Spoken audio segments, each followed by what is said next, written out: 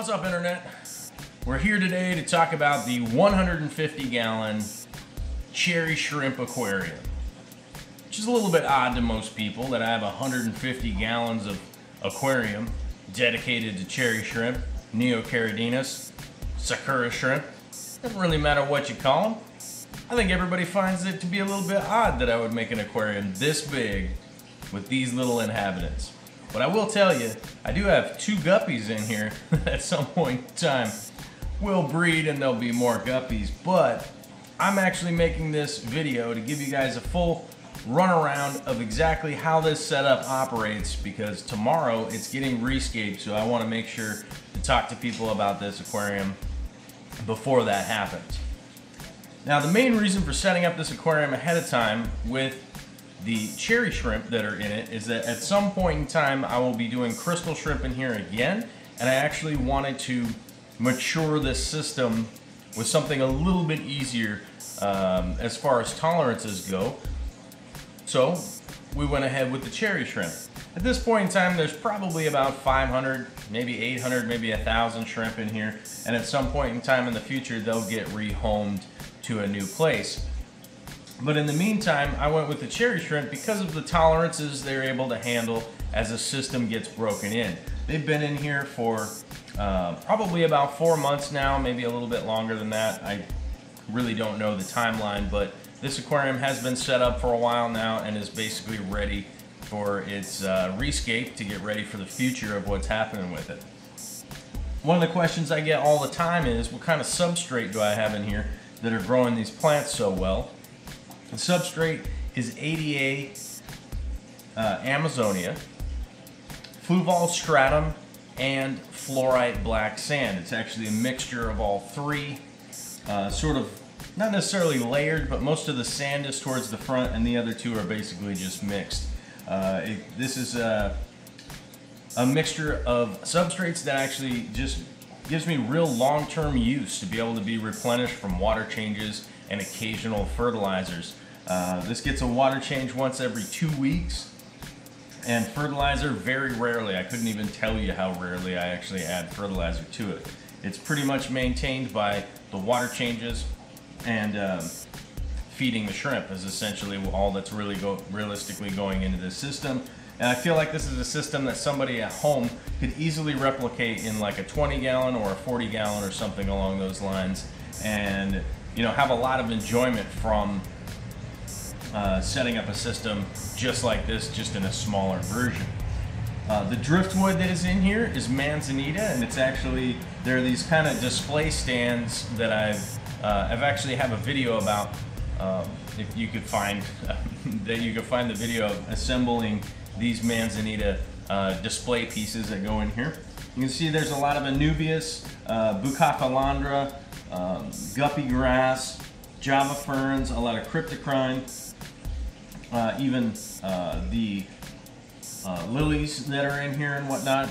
Big mixture of plants. One of the plants that I always have a problem with growing is the Monte Carlo, basically because of how soft my water is here on the West Coast.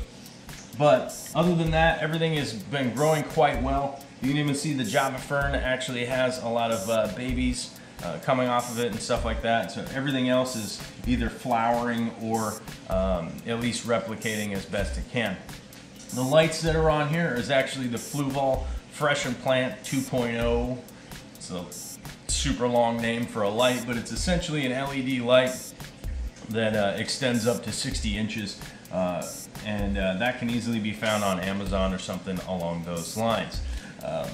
There is CO2 injected into this aquarium, running into a reactor down below in the sump. We'll go down there in a second. In the meantime, the one thing I wanted to point out is the shrimp food that I use is actually Shrimp King. I don't have anything to do with this company. I just find this food to be a real one-stop food action for the old shrimps in here. The Shrimp King Complete, actually this is the one that I find to kind of be the best comprehensive food for them. Along with the driftwood and all that, I put in catappa leaves once every 2 weeks. I normally add 2 to 5, just depending on how much I want to add into the sump system down below. Other than that, it pretty much is carefree with just kind of cleaning the glass and stuff like that, which is why I would definitely recommend a tank like this for anybody in their home use. There's a lot of movement and things going on with, as you can see, a lot of the shrimp are right down here. Kind of, there was a chunk of food there, they have eaten it, and now they're kind of just hanging around scavenging all the little bits and stuff like that. There are some ram's horn snails that are in here, along with some pond snails and Malaysian trumpet snails. But other than that, and the 2 guppies, that's pretty much all that's really in here. But I have to say, it's a very enjoyable tank. It's been up and running, and it just hasn't been fussy at all. Let's pop down into the sump real quick, and we'll take a look at what's going on down there.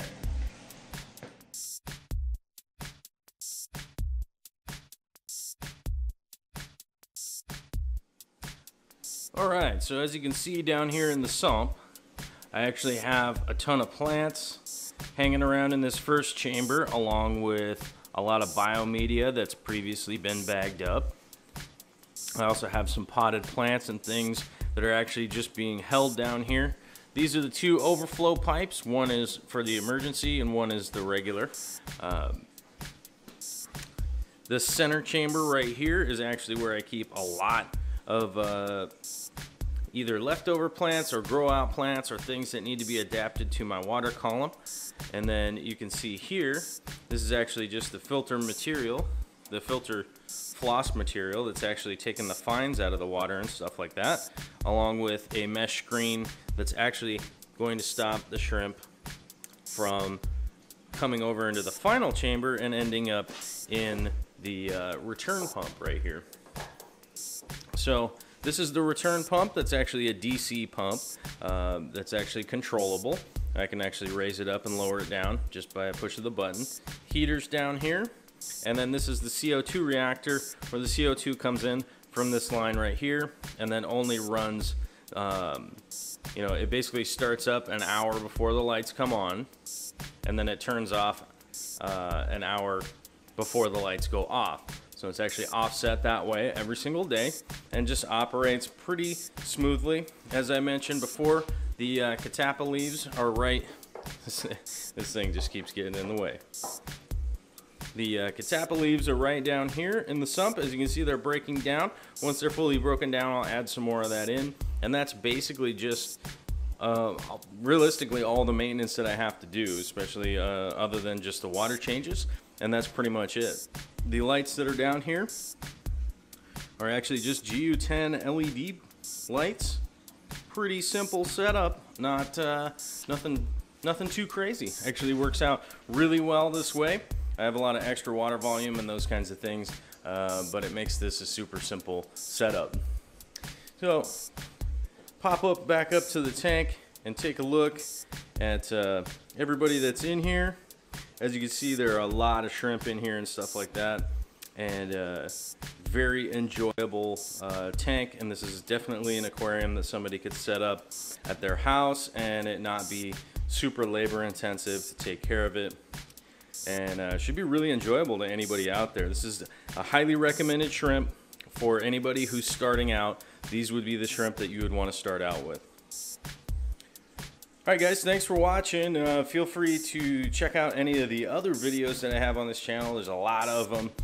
Watch out for the live streams because those ones are 2 hours long. So try to be a little bit committed if you're going to be watching some of those.